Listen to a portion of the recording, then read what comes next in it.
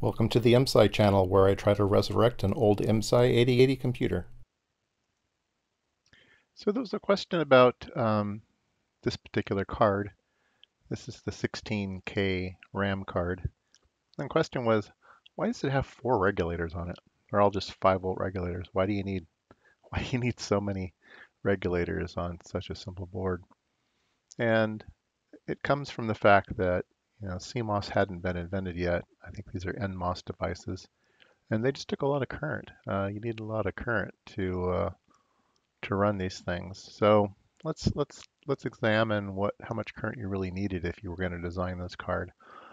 The RAM chips that are used on this particular card were pretty popular back then.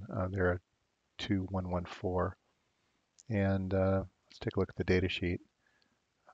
They're organized as 1,000 by 4 bits, so um, you would need two of these chips for an 8-bit byte. So you would have to use these in pairs. So it would take one pair of chips for 1K. So you would need 16 pairs of chips for 16K. So if you go back and you count the number of chips on that board, yeah, there are 16 pairs, 32 chips on that board. So there was originally a 2114 that consumed a certain amount of power.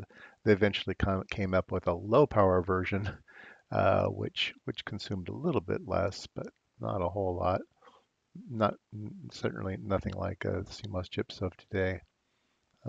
It was fast enough. How fast are these? 300 nanoseconds.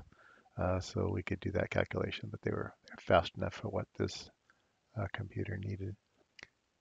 So this is the architecture of the chip. It's again 4 data lines, and the chip is a matrix of memory locations, rows and columns. There are 6 rows and 4 columns, giving you 10 address lines. There's a chip select, um, and then there's a direction bit, basically. Are you writing or are you reading? Do the bits go in or do the bits come out? So pretty simple device. Let's take a look at the DC characteristics. On the 4th line there, you can see power supply current can be 100 milliamps in the far right-hand column there. The low power version only drew 70 milliamps, but 100 milliamps per chip.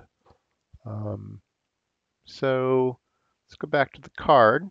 If you have 100 milliamps, you can see that it adds up 100, 100, 100. So if you can imagine that each 4K block is 4 pairs, which is 8 chips. So every voltage regulator is supplying the current for 8 chips. And 8 chips times 100 milliamps is, zero point 0.8 amps, 800 milliamps. So it's quite a bit.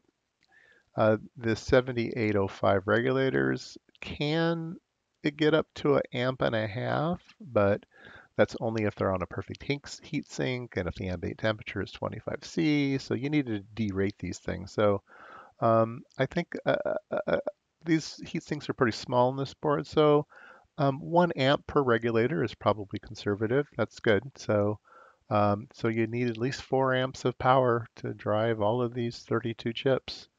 They just got warm.